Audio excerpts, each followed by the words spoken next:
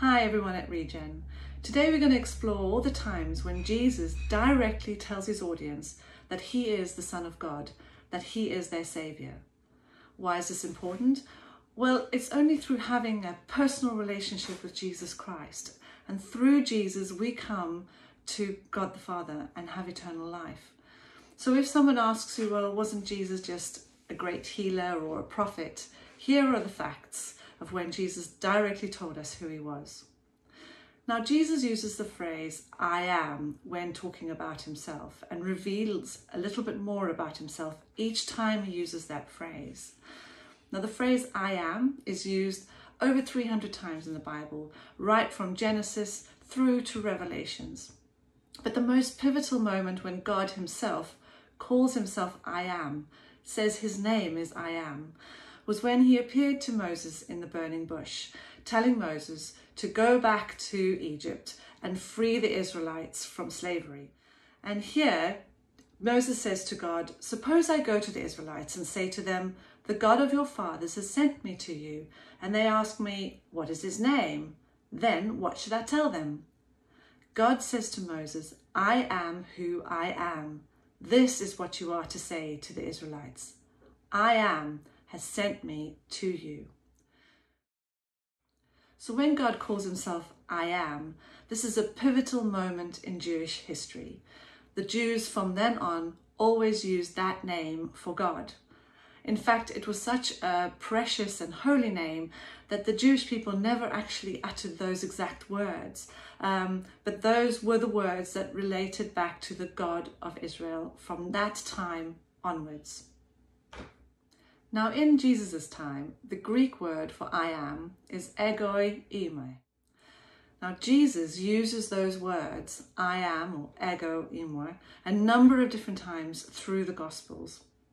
And when he was saying that, he was claiming to be God, and all the Jewish people listening to him would have totally understood what he was meaning.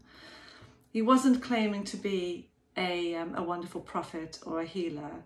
He was using those words, "I am," relating to himself.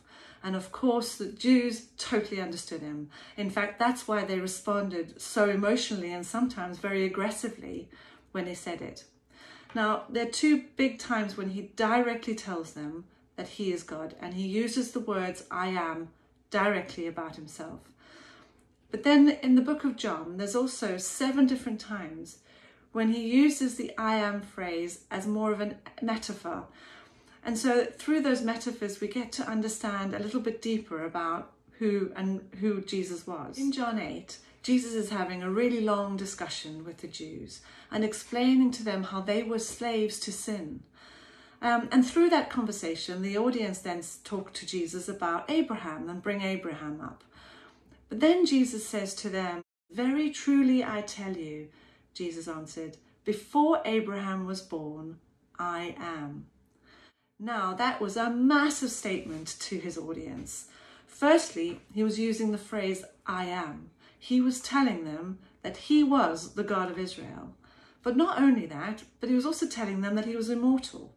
He was around with Abraham, which was over 1,000 years before that. So telling them, "I am God and I am immortal," that threw his audience into a complete rage, and they tried to kill him at that point. Another time when he directly told people that he was God was when he was already had been arrested and the high priests were interrogating Jesus. And they asked him, "Are you the Christ, the Son of the Blessed One?" And Jesus answered saying, "I am." He was using the phrase "I am" in that context. He was saying, "I am God." So those were 2 times when he directly told us who he was. But in the book of John, there are also these 7 metaphors where he still uses "I am." So we still know that he's telling people that he is God, but he's also giving a more depth and revealing more about who he was. The first time in John he does it, he talks about he says, "I am the bread of life." And this was shortly after he had fed the 5,000 with 5 loaves and 2 fish. And the people were following after that. They were wanting to get more information from him, wanting to hear from him, probably also wanting to be fed by him as well. And so Jesus says to them, hold on a minute, the bread I gave you and the manna that the Israelites received from God all those years ago when they were traveling through the desert, that's physical bread. Jesus said, I am the bread of life. Whoever comes to me will never be hungry, and whoever believes in him and me will never be thirsty. So Jesus is saying that instead of physical bread, Jesus is the spiritual food that we need for eternal life. The second time he said is, I am the light of the world. Now we know that light overcomes darkness. When we have light, we know which way to turn. We know where to go. And so Jesus is saying, well, I am the light. I am the light of the world. Whoever follows me will never walk in darkness, but will have the light of life. And so through Jesus, following Jesus, and through his light, we take the right path in life. Then after that, he tells a story about how he is the gate and the true shepherd.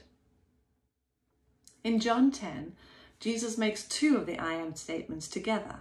He claims that he is both the door through which the sheep will enter, as well as the shepherd who knows the sheep and will lay down his life for them.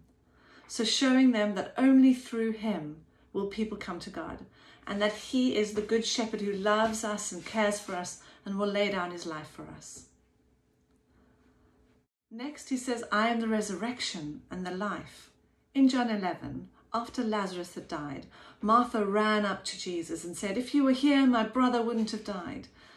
And in that conversation, Jesus says, I am the resurrection and the life. He's using the phrase, I am, and he's also saying that I am the life giver. I am the Saviour. And then in John 14, he says, I am the way, the truth, and the life. Now, by saying I am the way, the truth, and the life, the Israelites, at least the Jews, understood the ways in which they could go to God. There were certain sacrifices they had to do, certain things they had to do in the tabernacle, certain prayers.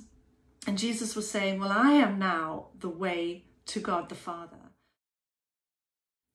Lastly, in John 15, he says, I am the true vine. Now, the common metaphor for Israel in the Old Testament was the vine. So by saying I am the true vine, he's saying I am the new Israel. By following me, you are my true people. So there it is. So many times in the Bible, Jesus tells us who he is, and also gives us more insight into his divine love for us and his plan for us if we choose to follow him. Jesus is the eternal I am. He is our Saviour and our friend.